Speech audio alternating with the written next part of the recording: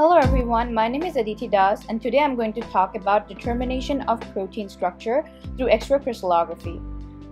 Xray crystallography is a very powerful screening tool that is used to determine the three-dimensional structure of any diffracting crystalline structure.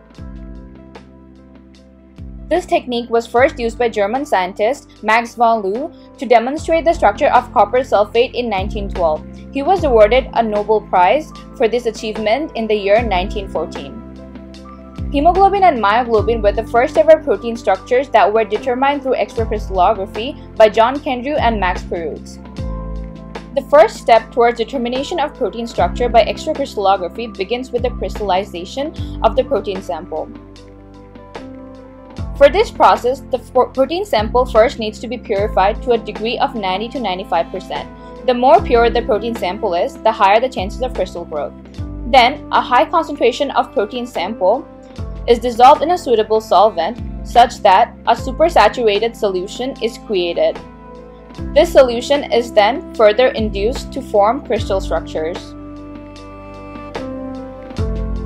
This is the rate-determining step in any Xray crystallography project because the creation of sufficient quality crystals is not only time-consuming but also depends on factors such as choice of precipitant, concentration, buffer, pH, temperature, crystallization technique, and possible inclusion of additives.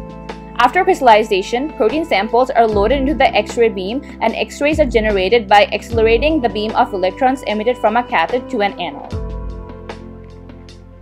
A diffraction pattern of the protein of interest is generated from this, which is then further analyzed with the help of many algorithms and data processing softwares.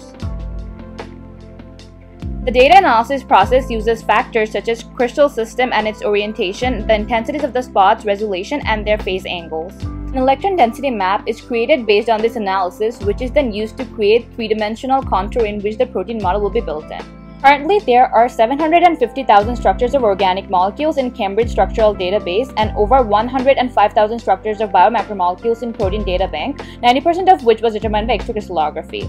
This method is definitely a revolutionary process in the field of science. Thank you so much for listening. Hope you enjoyed this video.